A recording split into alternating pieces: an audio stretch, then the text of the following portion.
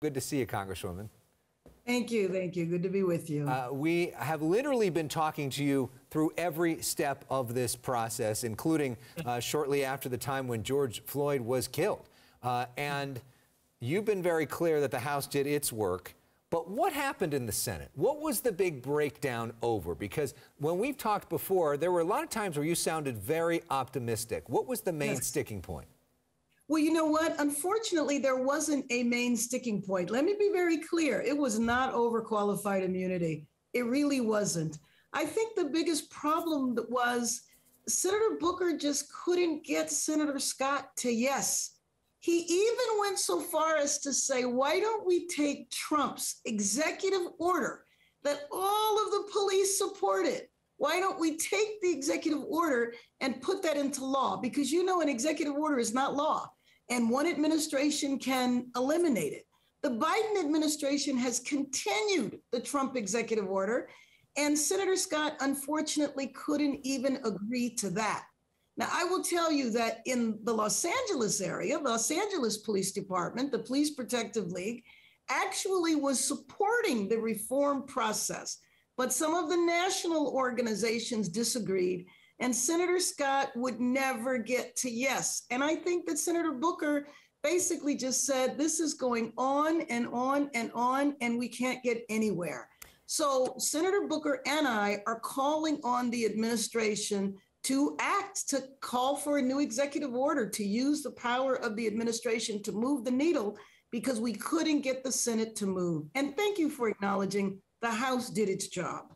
Well, the White House press secretary apparently listening to you. She issued a statement today, and in part she said that the president is disappointed. She promised that in the coming weeks the White House would engage with key groups to discuss, quote, a path forward. So simply put, that just means executive action and for the president to override everything that wasn't able to be accomplished. Right. And actually, you know, again, when Trump did his executive order, it was at the height of the movement to reform. And so some of the things that he did, you know, the Biden administration has kept. But chokeholds, banning chokeholds, no-knock warrants, accreditation, so that we raise the standard of policing. You know, you always hear me say we have tens of thousands of police departments and tens of thousands of different ways for policing to take place in the United States. Transparency, accountability. We want to stop seeing people die at the hands of the police. One of the things that we were adding into the bill this time that unfortunately we didn't get to was hundreds of millions of dollars to Health and Human Services for mental health responders. So there would be co-responders because, you know, a number of people who die at the hands of police are actually experiencing a mental health crisis. So we weren't even able to get to that. It's a sad day. So how much of that can get done via executive action? What are we looking at happening now? Well, first of all, the administration has already moved. I think a couple of weeks ago, they got frustrated with us. And so they issued new guidelines to the Department of Justice on the federal level to address chokeholds, to address no-knock warrants.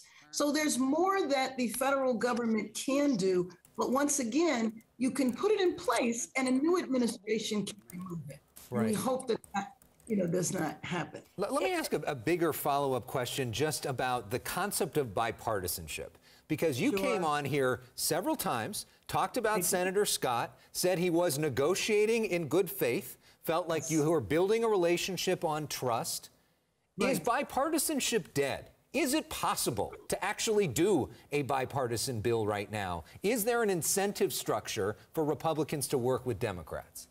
Well, I think it is. It depends on the issue. I frankly, in all honesty, believe that it took too long and that momentum actually reversed. You know that crime goes in cycles. Crime dips, crime increases. And once people started coming outside when we thought we were getting past the pandemic, that's when you saw an increase in crime.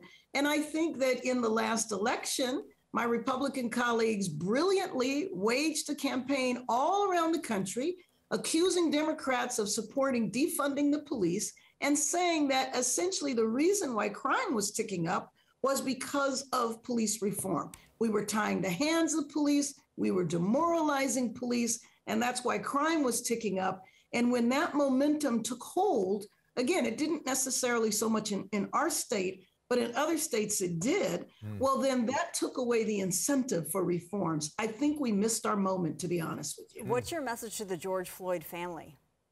Oh, my message to the George Floyd family is please accept my apologies. I do have to tell you that if the senators had moved forward with the level of compromising that they had talked about, we would not have put George Floyd's name on the bill, because it was going to be nothing like the bill that passed out of the House. And I don't think that it would have afforded the respect that we thought the family deserved. Wow, a lot of candor there from you, Congresswoman. Let's talk about another issue, because when people see you, they're going to be expecting us to ask about this.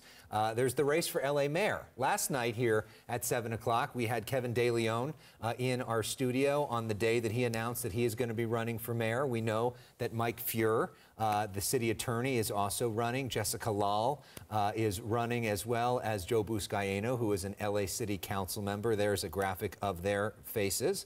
And so the big question is, are you going to be joining them? Recently, when you were on with us, you said that you were strongly considering it. Right. Any updates? Want to break some news here? And if not, is there a timeline on when there might be a decision? Sure. I'm sorry. I don't have any news to break for you today. I have been completely absorbed today in policing the debt ceiling and the end of the fiscal year, but I am going to make a decision very, very soon. Well, Elex interviewed the one and only Dolores Huerta today. Yeah, this right? is for our political show. The issue is, you know her pretty well, and so I asked her about her role models. Here's what she said. No. And you know, so many people count you as their role model. Who is your role model? Oh my goodness. I have so many. Karen Bass, who I really look up to a lot. Do you want Karen Bass to run for mayor of Los Angeles? Absolutely. Yes, I think she'll make a great mayor. Wow. What do you make of that? Wow. Well, you talk about somebody that I have the utmost respect for. She's the Rosa Parks of our generation. I mean, she's an absolute icon. So that is an incredible compliment. And I'm just, breath is taken away. Oh, that was a nice moment. So are you gonna let her down? Are you gonna run? I'll tell you one thing, I'm gonna give her a call. Well, you give us a call when you make that decision, when you're ready to announce one way or the other. Please, Congresswoman Karen Bass, we appreciate you joining us tonight. Great to see you. I appreciate you guys.